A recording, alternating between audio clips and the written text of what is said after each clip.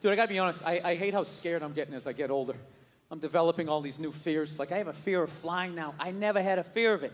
It's not straight across the board flying. I don't like small planes all of a sudden. I just don't like them. It has nothing to do with the plane. I believe in the planes, okay? I just don't believe in the pilots. Because you know why? I don't think the airline does either. Which is why that dude is flying that little plane. The airline was basically like, all right, we'll give you like 28 people. See how you do, you know? You fly them out, you land, you bring another 28 back. We'll let you do this for a while. You do this for a while, we don't get any complaints. No up and down, no, none of that shit. We'll move you up to 35 people, and then one day you'll be in a jet. Woo, we're going a little faster, right? Big planes, you get in the fucking pilot that knows what he's doing. He's probably fought in a war. He's used to getting shot at. He can't bring this bus in. It's a joke, right? Bunch of people whining in the back. Hey, my headphones don't work. He doesn't give a fuck, right? He's up there sleeping. He's trying to make something happen. He's so goddamn bored. That's a stud up there, right? So one time I'm flying into Albany, New York, okay? A city that nobody really goes to. So I'm on a smaller plane. And everything's going great. All of a sudden, out of nowhere, we hit this turbulence. Just... right? And it stops. And everybody looks around, like, laughing nervously, like, oh.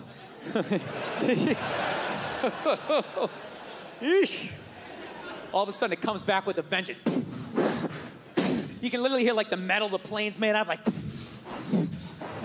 All of a sudden, this dude, like, 3 rows back, starts making, like, these bitchy noises, like, whoa, whoa, whoa, whoa, whoa. I'm not gonna lie, I have never been so fucking scared in my entire life. Dude, that noise is acceptable out of a female or a child. To turn around and see a 37-year-old mustachioed male going, whoa, whoa, whoa. Dude, the hair was standing up on my arms. I'm praying to a higher power. I don't even believe in this shit. I just wish I had the balls to turn around and be like, dude, would you shut the fuck up? Jesus Christ, be a man. Push it down. Push it down. Deny your feelings. Act like you have answers. Do some man shit right now. Do some man shit. Jesus Christ. You know, you think I'm not up here thinking, whoo, whoo, I am. But how does that help us for me to join you and turn this fuselage into a haunted house? You know? You know what kills me? What absolutely kills me is some woman is gonna fall in love with this guy, marry him, and make half fucking kids. And you know what? We become weaker as a species. We do. Do you remember back in the day when you watched the Discovery Channel? It was about animals. Now they build cars, but it used to be about animals, right? Now it's all car stuff. Looking forward to getting that carburetor today, and the carburetor didn't fit. What do you mean the carburetor doesn't fit? Carburetor doesn't fit. Dad's gonna be mad. I'm gonna fuck carburetor doesn't fit. I just got my fucking carburetor.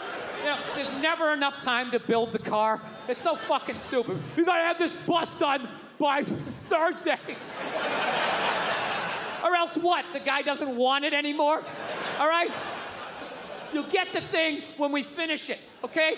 This is a safety issue. You want brakes on it? Then go get yourself some fucking lunch. So, before, they used to just be animals. And this is what I noticed. Everything from a lion all the way down to an insect, okay? If you had one drop of bitchy blood in you, none of the females would fuck you. That was it. Your life was over. Your life was over. No ant pussy for you your entire miserable 8-day ant life, because all 6 of your legs shook when the wind blew and the female ants saw it. They're like, all right, stay away from that one. Stay away from that one.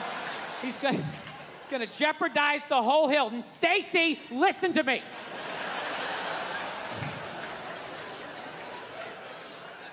Yeah. Human beings have empathy. Some woman will fall in love. Well, he's nice. He wears this sweater. He likes to bake. You know, He lets me finish my stories. Which is all great qualities. Okay? But you gotta know, when you shack up with a guy like that, you're rolling the dice. You're rolling the dice that that fucking axe murderer is gonna pick the next house over. Because God forbid he picks your goddamn house. This is the dude who has your back, who's gonna be screaming louder and higher than you when this guy comes through the fucking door.